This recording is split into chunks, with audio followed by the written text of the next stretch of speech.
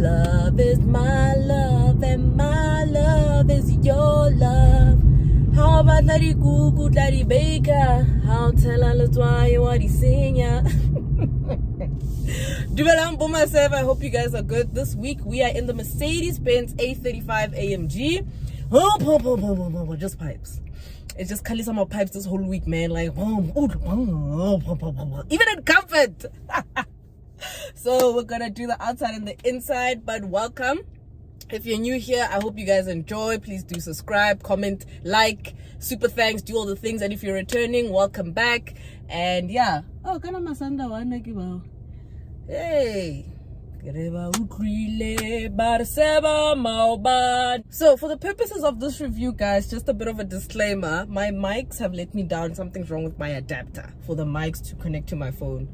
So I'll have to just do it like this. I really do apologize. Oh! Okay. I really do apologize for that. I really do apologize for that. But I hope we can get this review done properly. And then, yeah. Okay, this first part, the acceleration. The Mercedes-Benz A35 AMG, right? The outside. Yo, I think it's a very beautiful car. I think it looks the part. It looks so beautiful.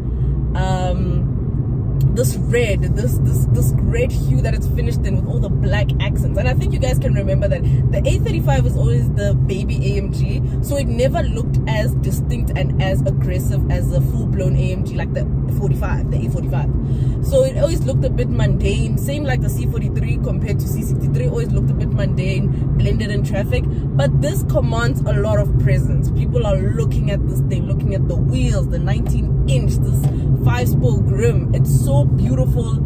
I mean, I think the exterior is just absolutely stunning. AMG badging almost everywhere. The grille is beautiful. It's nice, guys. It's a nice car to look at. It's a nice car to be in. And I think in terms of exterior, it commands a lot of presence. Has grown up a lot from the previous A35, and I think even in the sedan sedan guys, I think it works very, very, very well, and I think it's very beautiful. You even have a bootlet spoiler there. Absolutely stunning on the exterior. Now, moving on to the interior of the Mercedes-Benz A35 AMG. I actually think this is one of the nicest interiors of a performance car. It's very functional. I always say performance cars don't need 1,000,001 screens. You don't need too much that you would get in a normal everyday sedan or a normal everyday hatchback, because here's for function. Here, time to play is we are performancing it out, you know. We need to make sure that everything is within reach, everything is easy to use, you know. So in terms of the interior, it's very well laid out. I do prefer this interior over that big screen that you find in a C-Class and a GLC. I think that's fine for those kind of cars. It's fine for the normal everyday passenger cars. When it comes to performance, this layout absolutely does it for me. You have the flat bottom steering wheel that I find to be really nice, you know. The center console is also quite nice, very spacious, cup holders, you know. There's a wireless charging bay also. The one thing that is hacking me is this little middle thing. There used to be a touchpad in the older models, if I remember correctly, a touchpad that you can use here by your arm when you rest your arm to operate your infotainment system. Now that thing is gone. It's just this hollow thing. Is this like an ashtray or what? I don't know what's going on in terms of that here, but anyway.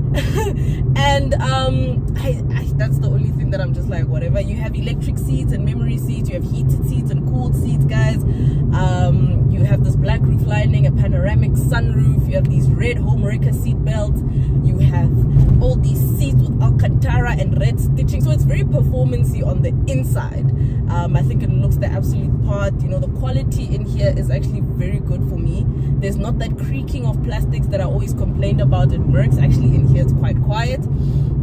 And I think that this is actually a very solid interior, and I think I'd take this over some other products under Mercedes-Benz, you know. And I think just as a vehicle, the inside is just something. It's a place you want to be. Let's get into the drive of the Mercedes-Benz A-Class. What is it powered by? This vehicle is powered by a 2-liter turbo petrol engine that produces 225 kilowatts and 400 newton meters of torque, which I think is a very potent power plant. It's really good. Whether you're in comfort, whether you're in sport plus, you can have the time of your life in this car. It's actually very nice to drive on a daily. Obviously we'll get into the verdict a bit later, but I think in terms of when you start it even at home, it's also because like when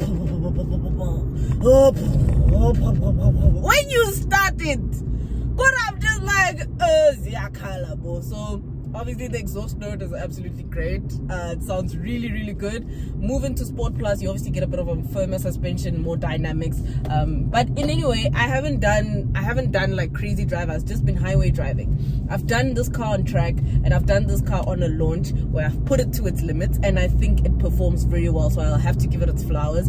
My colleague did say that he experienced a bit of turbo lag, which I didn't really feel. I feel like everything is mated very well. Gear changes are quite prompt. If you move into manual, I think you'll have a better driving experience when you use the paddle shifters behind the steering wheel. That's when you have a bit more control, and you can just rev it to as high as you want. But you must understand, guys, in performance car, each pop is a liter. So when you are revving your car, your range is going down. So each pop is a liter of fuel. Just be aware of that, you know. So yeah, I mean, I'm just taking off from a robot, and it's just really potent and nice to drive.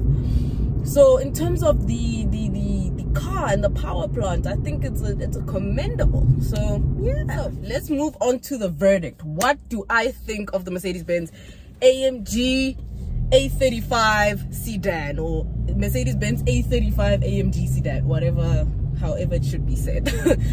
I think this car is great. I think this car deserves its flowers, and I think this car is great for people who don't want a full-blown AMG experience and want something that they can also daily. It's like BMW's M340i. M340i is a lot more powerful than this. I think that's 285 kilowatts, but that is the perfect daily in my eyes. That's a perfect daily performance sedan.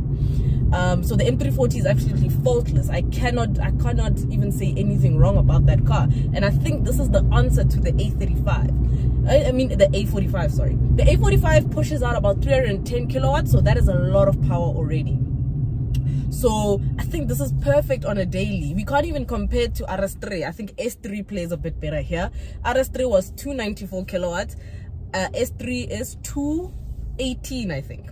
So yeah, I think in that segment you have a lot of options in terms of the performance sedan and the performance car segment. You have a lot of options. So I really do think that this one deserves its flowers, and I think it's a great car. Do I think it's worth buying? Personally, for me, unfortunately not. And I think you guys are probably like, oh Reba, why? Because I've been singing its praises. It's great and all, whatever, but that exhaust note isn't as nice as something like a Golf 8R's exhaust note. I'm sorry. And I think and the pricing for this car, just to digress a bit, the pricing for this car, they are asking for R1 million base with all this extras. To get it like this, you're looking at paying 1.2 million. So that's a Golf 8R is R1 million. So you'll come back with a little bit of money, some spare change, right?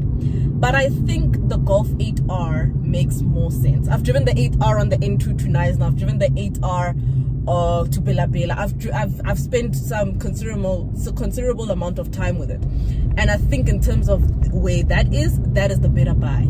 The only reason I don't like the 8R is the way it looks. It looks too softened up from a 7.5 and the 7. So in terms of looks, aesthetics, the fact that Benz, I'd get this just for the aesthetics. But in terms of performance and playing and having my fun at that price point, I'm gonna go with the Golf.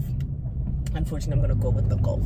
Also, but the Golf suffers the same fate. These touch haptic things on these touch buttons on the steering wheel irk me, because I love conventional buttons. 8R has the same one, so there's no better devil. Basically, I think it boils down to preference. When it comes to performance cars, it all boils down to preference. I think it all boils down to preference. And yeah, I think that would be my verdict. The A35 is great. The sedan version is great. Boot space, amazing. Rear leg room for the occupants, amazing. My friends fit in here quite well. It was a great car to experience, especially the fact that I managed to experience it with people.